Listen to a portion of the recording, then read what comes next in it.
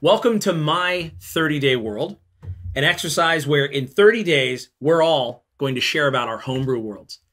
Our homebrew world of Dragongrin is what we're going to be talking about today. My 30-day world is brought to you by the Dead Man's Guide to Dragongrin Kickstarter. Back it, it's live right now. You can find a link in the description, and you can hear more about Dragongrin in these videos. James, what is today's question? Today's question is, what is the cosmology of your world and the other planes around it? It's a pretty good one. You want to Well, to start, I'm like, we have a few sections of this because our world has a few specific planes. Yes. In yesterday's video, we talked about the Wailing Gray. That's kind of one area. Sure. So let's start with planes. We know there are a couple. Before we go cosmology of like really big, we'll go planes. Okay. So what are some of the planes in Dragon? So I think it's important to note this. Prop planes, passenger planes. Yep. Twin eng, turbs. So in a lot of D&D realms, there are many planes. The plane of air. Right. A lot of those things. For us, we have kept it fairly limited because we are trying to use umbrella planes that sort of house some of the other planes. So stop me if I'm doing the wrong ones and you were looking for other things. But we have a place called the Desolation. This is effectively our Shadowfell. And that would kind of house any of the other nasty planes that you're thinking. That's like, think dark, bad plane, the Desolation. Somehow worse than Dragongrin already is. Right? It's toughy, but it manages. Second would be the Feymists.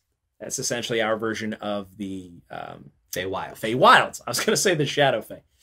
So those are the two main ones. Yeah. Those are like, Dragongrin is Dragongrin. Right. There are those, stuff kind of seeps in, but okay. Right. So the prime material plane is Dragongrin proper, like, okay, which is encased in something where its time has slowed down right outside of it. And that's probably the basic cosmology, I'd say. Exactly. But then we have sort of the world, I don't know what you want to call it, that even further of Arbitron. Yes. Which is other worlds outside of Dragongrin that exist. And these would be the other worlds that at Absolute Tabletop, our publishing company, we also have. Yes. The important thing is, especially in Dragongrin, these would not be accessible due to the time problems and the Chrono Lich that is the Dismembered Lord and all of this. So for our world, it matters a little bit less. But one of the interesting parts is these worlds all share the same sort of suns and moons, yes, whatever they are. So yes, it's kind of an interesting thing that ties them together. And it's a framing device so that all of our campaign worlds can live in the same universe. But it also, I thought, was kind of cool. In one of our previous videos, we talk about the Bleak. Think of the Bleak as like this big cosmic soup that is housing all of these little worlds within it. That's also what makes it difficult to get from one to the other. Because one of the things we didn't want was for it to feel like it was too easy to jump from realm to realm. Yeah. There's a little bit of a cheese factor there. So the Bleak offered a really cool thematic and built-in way to shape the cosmos. You can get from, say, Ankea or Aeronoth to Dragongrin, but it's at risk. You have to travel through the Bleak.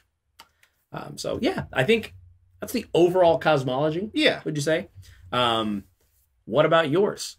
And, you know, in your realm, is it easy to traverse the cosmos, or are there none?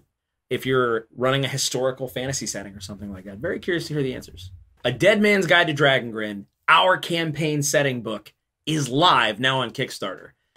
We would love for you to consider backing the project and bring it to life. We also want you to be involved in the My 30-Day World project. Not only does this allow us to tell you and everybody else about our world, but it allows you to do the same. But on whatever social media channel you're on, just tag it with the My 30-Day World hashtag. Participate. You don't need to worry about doing all of them. Skip a couple days. Pick the ones you want to do. Don't limit yourself. It could be a tweet, a Facebook post. It could be a blog post, a video, a live stream. Whatever way you want to participate, participate. Build your world and share it with us. Thanks so much.